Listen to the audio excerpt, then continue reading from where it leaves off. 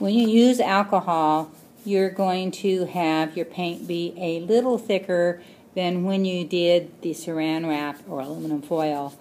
But so you can see I'm putting quite a lot of color down. And I'm not being really careful with this because I'm not trying to create a pretty piece of paper. I'm just trying to show you what the alcohol will do.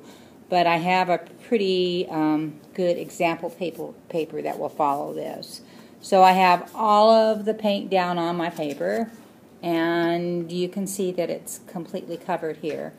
And then I'm just going to take the alcohol, and it's better if it's a little dry, but this is pretty thin paper we're using, so it doesn't have to be very dry. And drop some drops, not a whole lot, just a few drops, into the surface of this.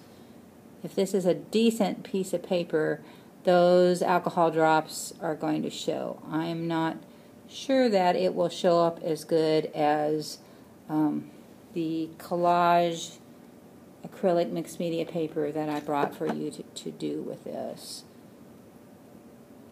So once that's there, you should see immediate blooms. This is not blooming very well. So on this cheap drawing paper that's over there in the cabinet, it isn't the best thing for collage for the alcohol, but it does seem to work pretty well for the wax paper and the saran wrap. And I'll make sure I have some of the other paper for you to do when you try the alcohol.